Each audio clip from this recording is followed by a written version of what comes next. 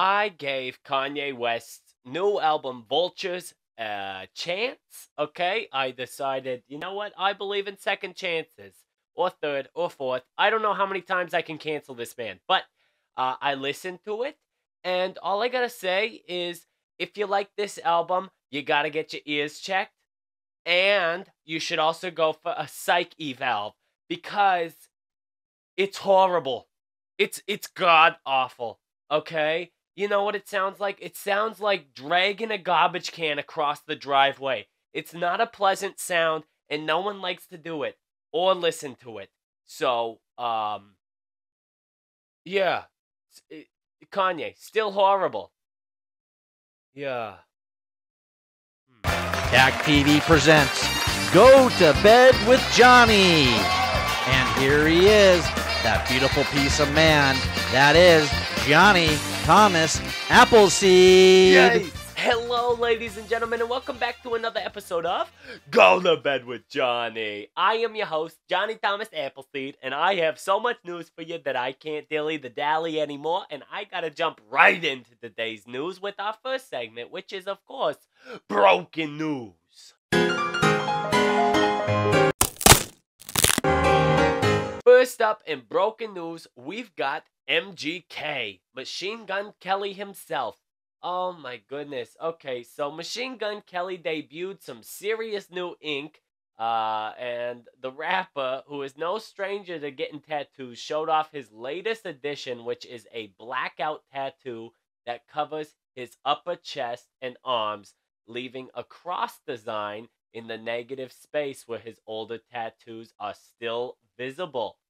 Apparently he captioned the picture for spiritual purposes only. It's too much. It's too much ink, okay? Why?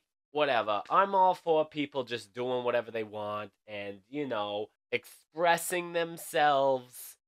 But, I mean, Machine Gun Kelly, you could have just had someone grab you with like a forklift by the feet and just dipped you in a tub of ink for a few hours and seen if that would have worked, because you look like a ballpoint pen when it explodes out of the end, you know, and everybody gets really upset because no one likes when a ballpoint pen explodes because ink just goes everywhere and it's a real mess.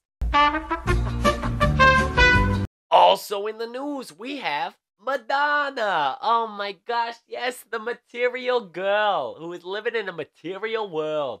Okay, what's Madonna doing out there? Madonna is touring. She's busy. She is a busy superstar icon. Madonna can't be held down though. She can't physically be held down by the gravity, which it tried. Gravity tried to take her down, John Mayer style, and you know, she got right back up. That's right. Mid-performance during her tour, Madonna took a tumble off of a chair when her dancers slipped and fell, and she went down with them because she was sliding on a chair and she just fell on her buttocks. Okay? It happened, but she handled it like a pro. She laughed a little bit, but then she kept singing, so that's great. That's good for you, Madonna. Only you. No, not only you. Plenty of performers would do it because they always say the show must go on, even if Madonna falls on her ass. Also in the news, we have someone who we have not spoken about in a while, and honestly, I kind of like it like that. But no, we are talking about Tom Sandoval. Scandal. Tom Sandoval is apologizing, this time after clumsily comparing the attention put on his headline-making cheating scandal to that of O.J. Simpson and George Floyd. It's just not the same in any capacity whatsoever. It's not even...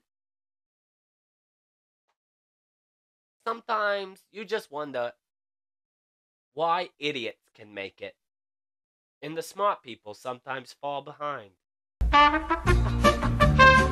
Sandoval said, "I'm not a pop culture historian, really, but I witnessed the O.J. Simpson thing and George Floyd and all these big things, which is really weird to compare this to that, I think.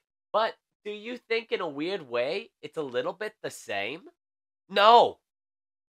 No. Nobody thinks that's the same in any way, weird or not weird. No one at all was comparing you to OJ or George Floyd. Completely different circumstances and scenarios.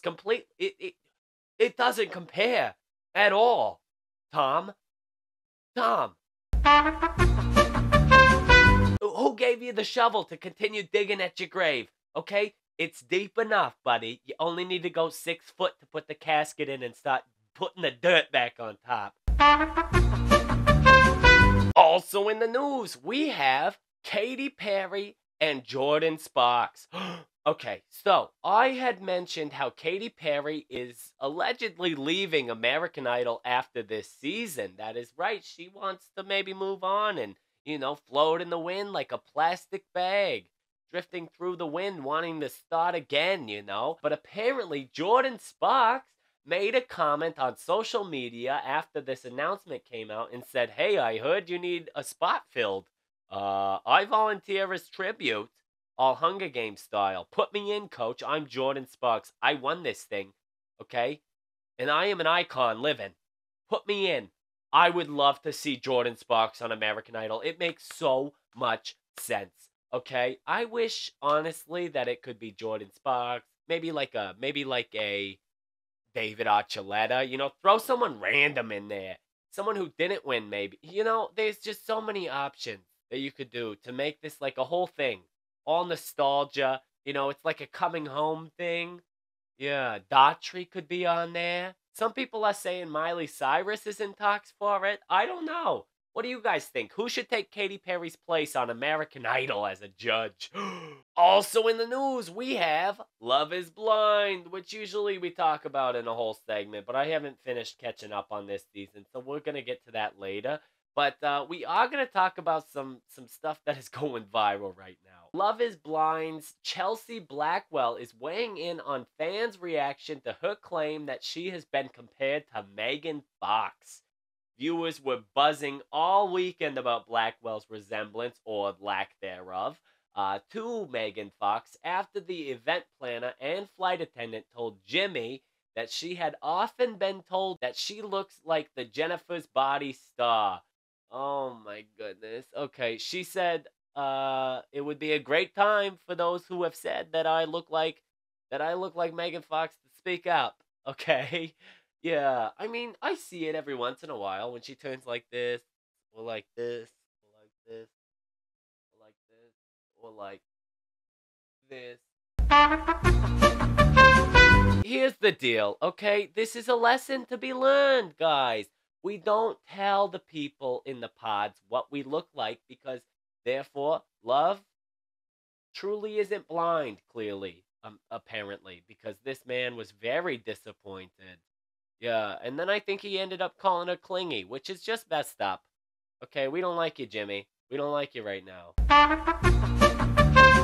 Also in the news, we have Adam Sandler. Yes! Oh my gosh. Adam Sandler accepted his award at the People's Choice Award. It was the Icon Award, because he is an icon living.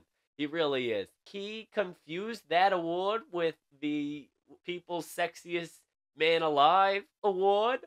Yeah, he had a funny acceptance speech. Let me tell you. Adam Sandler accepted the People's Icon Award at the 2024 People's Choice Awards after a sweet on-stage tribute from friend Jennifer Aniston.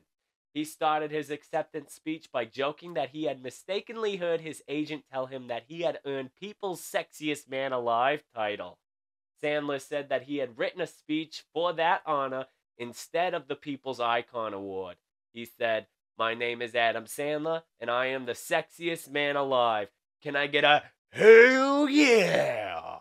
Whoa! Whoa! It's so hot. Want to touch the hiney."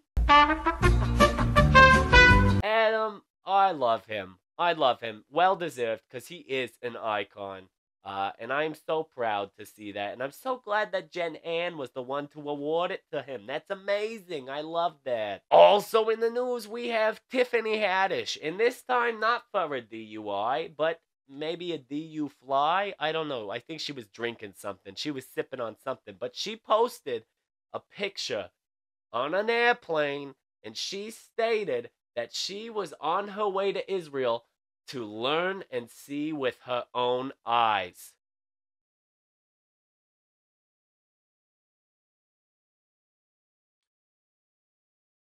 Sometimes I just think these actors take on way too much that they just don't need to. It's not in your job description as a public figure to jump into politics and world issues, okay? You can use your platform for good and help make changes, but I just think sometimes don't dip your toes into that political water, okay? Especially if you're uneducated.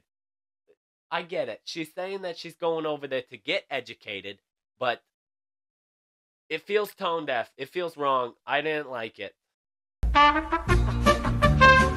Well, guys, that's all of the broken news I've got for you, but don't go anywhere because it's time for Hyper Headlines. First up in Hyper Headlines, we've got Taco Bell. Oh my gosh, I could go for a Crunchwrap Supreme and a Mountain Dew Baja Blast Freeze right now. Oh my gosh, doesn't that sound amazing? Mwah. Taco Bell is going to fill the Choco Taco sized hole in your heart, apparently. The ice cream truck staple that was discontinued in July 2022, it made us all sad. But apparently, the fast food spot is bringing their take on the Klondike Choco Taco this summer with help from Salt and Straw. Oh my gosh, are you excited for this? Did you like a Choco Taco? I mean, I like ice cream and chocolate anything. Okay, you could put that on anything. I don't like pickles, but if you put ice cream and chocolate on top of a bunch of pickles, I would probably eat the ice cream and the chocolate. And then maybe the pickles. No, probably not. Also in the news, we have Vladimir Putin again, and this time he is with none other than North Korean's leader, Kim Jong Un. These two are people that I honestly do not want to see together because they're scary. One has a height issue that gives him like a compensation issue. He's overcompensating. The other one rides horses shirtless and is just extreme. They're both extreme. It's a lot. But apparently, the Russian president, Vladimir Putin, has gifted the North Korean leader, Kim Jong Un, a Russian-made car. Yes. Oh my gosh. The gift would violate successive rounds of UN sanctions on the North over Kim's nuclear and other weapons programs, which were based with Russian approval that ban the import of any vehicles or luxury goods into the country. But apparently they don't care. I don't. That's great. That's great. That's where we're heading in 2024. These two getting along, working together, giving each other fancy luxury cars. Yeah. Why don't you guys just kiss already? Jesus. Oh my gosh, this is great. This is great for us. Can't wait. Can't wait to see how this goes. Bunch of sociopaths meeting up. Fantastic. Also in the news, we have Elon Musk. Oh my gosh. Okay, have you heard about this? Elon Musk has created the Neuralink. The Neuralink or whatever. The chip, the microchip in the person's brain. You know, the future. The future of everything. Communication and social media and technology. Elon Musk's Neuralink implanted a chip into the brain of its first human patient in January on a mission to help those with traumatic injuries operate computers using their thoughts. On Monday, Musk provided an update saying the patient seems to have made a full recovery and can move a mouse around the screen just by thinking. That's scary, but I don't know. I'll wait and see how that goes for that patient. I don't plan on getting a chip implanted into my brain. Last thing I need is them tracking me and using that chip to hack my brain and my neuro path. Okay? I don't need that. Too easy to hack. Okay? Kim Jong Un and Putin are meeting up. Okay? And the last thing I need is them hacking into my Neuralink and controlling my thoughts and brains and turning me into a weapon, because I would be a weapon. If someone hacked this brain, that'd be a scary thing. Also in the news, we have Ruby Frank.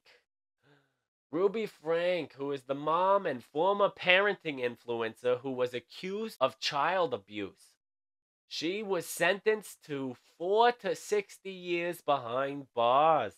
Yes, and the therapist and Ruby's ex-business partner, Jody Hildebrandt, who Ruby claims directed the abuse, was also sentenced to 4 to 60 years after they both pleaded guilty to 4 counts of aggravated child abuse.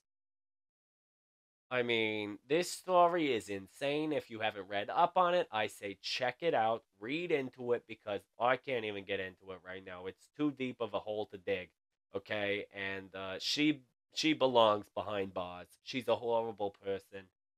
Good luck vlogging back there, honey. Okay? Yeah. I hope you rot in that cell. Also in the news, we have a pesticide. Not very exciting, I know. Apparently, a pesticide that has been linked to infertility in animals is showing up in the overwhelming majority of oat-based foods sold in the U.S., including popular brands Quaker Oats and Cheerios. That's great. So if you're eating your Quaker Oats oatmeal and eating your Cheerios, maybe someone's not pissing in your Cheerios. Maybe you're just eating pesticides, and that's pissing you off throughout the day. This is dangerous, okay? It's causing infertility in animals. What do you mean? Humans? We're animals, aren't we? Aren't we technically an animal in some way? That's great. That's great. Feeding us pesticides. That is so like the United States. Yeah, feeding us those poisons. This is a literal poison that's meant to kill pests. Okay? So what are they trying to do? Kill us off like a bunch of pests? Yeah. Oh my gosh. I bet they tell those government people and the really, really rich ones, don't eat Quaker Oats and Cheerios. There's pesticides in it. It's for population control. Well, guys, that's all the news I got for you. I hope you enjoyed today's episode. But before I let you go, I think it's time we have a little pillow talk. Yeah, let's lay down. Come on, lay with me. Okay. No, guys, I'm so serious with this opening, okay? I told you that I didn't like Kanye's new album. Here's the deal. I gave it a chance. I tried to be the bigger person, but here's the deal. I already am the bigger person. Kanye West is a small man who has so many issues that he is unwilling to get checked out and diagnosed, that I feel absolutely nothing towards him, okay, other than anger and disappointment. Truly, I'm so disappointed. And that should feel like a father telling you that he's disappointed in you. That should hurt deep down, because that's what it's like, okay? I loved Graduation Kanye. Where is he? I miss the old Kanye, straight from the, I don't remember what he says, okay? Because it was all garbage after Graduation. And this was just worse than Donda 1 and 2. And apparently there's going to be more than 1 volumes of this garbage. The man couldn't even get clearance on the samples that he used, okay? Ozzy Osbourne said no. Okay? The Backstreet Boys, the people who wrote that, they said no. So where's the hit song that everybody was so ready for? Okay, here's the deal. If you listen to Everybody, the best part is the beat and the parts where Kanye isn't talking. What's he say? Something about the stink? No, Kanye. Oh my gosh. It's so bad, okay? This man has lost it all. It's time to retire and go into hiding because he'd be doing himself a favor at this point. That was so awful. The fashion's terrible. The choice of words that he uses in the public format is horrendous. The songs he puts out are just terrible. I can't. That's all I gotta say about it. Oh, so much news, though. I hope you guys enjoyed this episode. If you did, be sure to give it a thumbs up, subscribe, leave your comments down below. Oh my gosh, hit that bell for notifications for when I post. And I'll see you guys at the end of the week, okay? So stay tuned because there's going to be lots of news, I'm sure. The world's coming to an end or something. Vladimir Putin and Kim Jong Un are going to do something, those crazies. Anywho, I love you all. Have a great night. Stay safe out there, and I will see you next time, okay? Good night, everybody. Good night. Goodbye. Yes. Ugh. Can't wait for my Kanye diss track. That's gonna be fire.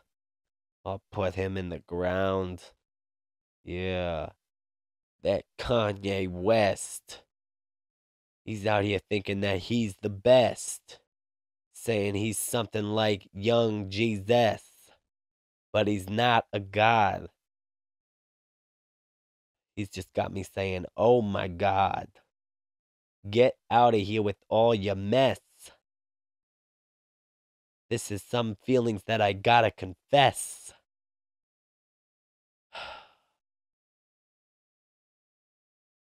Graduation's when I loved you best. Now you're a bad person. Yes. Pretty good start, really. I should get in the studio.